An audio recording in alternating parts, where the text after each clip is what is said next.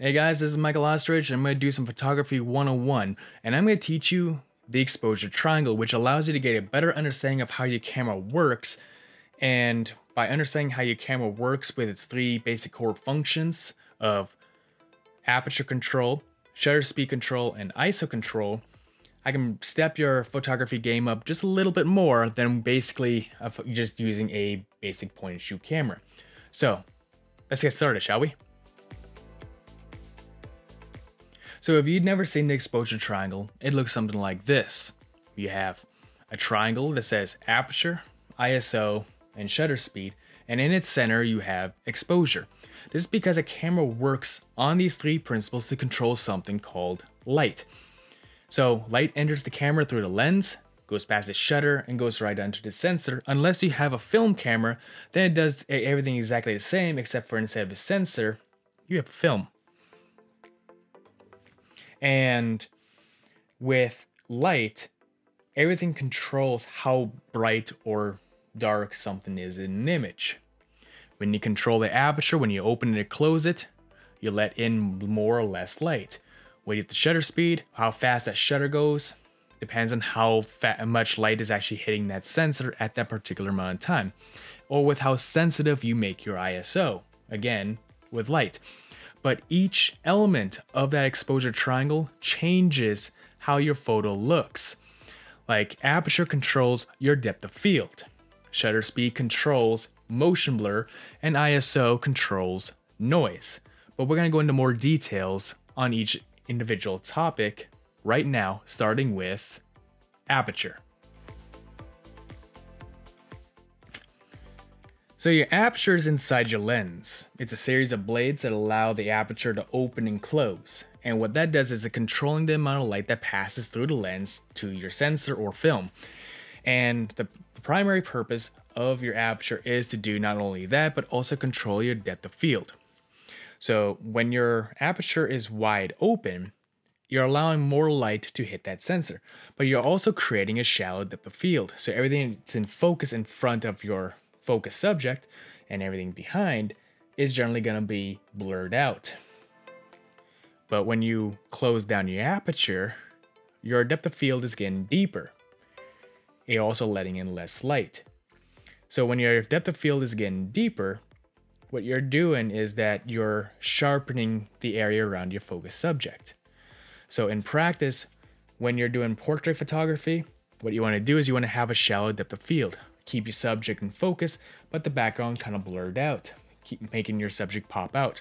But when you're doing landscape photography, you want to do the exact opposite. You want to have a deeper depth of field. So everything in your scenery is going to be nice and focused. The hardest part to remember about aperture is the numbering system, because you're kind of working in backwards. A smaller number means a wider aperture, and a larger number means a smaller aperture. So if you can remember that, you're really good, and you're actually really good to go. So let's move on to shutter speed. With shutter speed, you're controlling how fast the shutter opens and closes or turns on and off, depending what kind of shutter you have. If you have a DSLR like this, you have a mechanical shutter. It's just a metal plate that moves up and down really quickly. With an electronic shutter, you're just turning on and off the sensor really quickly.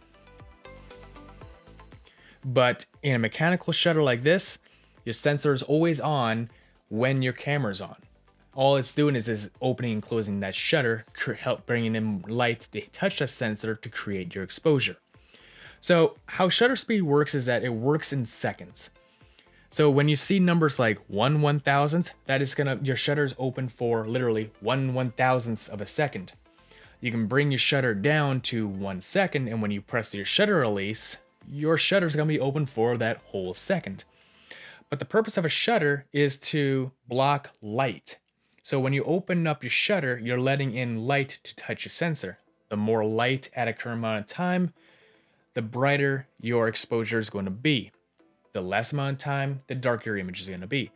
But the secondary purpose of controlling the speed of your shutter is to control the amount of motion blur. I have here two photos of a rubber duck. One in motion, oh, actually both are in motion, but taken at different types of shutter speeds. So the first one is at a low shutter speed. You can see the trail of motion blur behind the subject. So you can see at the point that the shutter opened and at the point the shutter closed.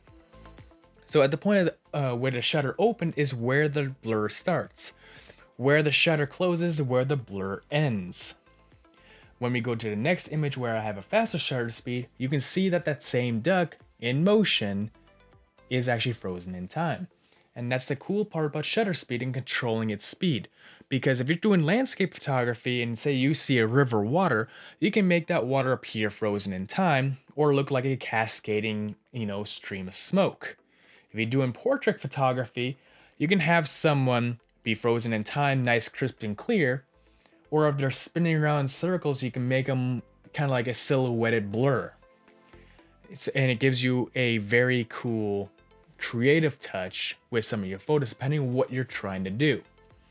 So that is the general synopsis of how shutter speeds work. So let's move on to ISO. So with ISO, it is your camera's sensor's sensitivity to light. Same thing when it comes to film. With film ISO, which is what I have right here, it says 800. That's the sensitivity of your film. It tells you how much light is actually going to need to develop an image on that sensor or your film. The higher number, the more sensitive your sensor is or your film is, meaning that it needs less light.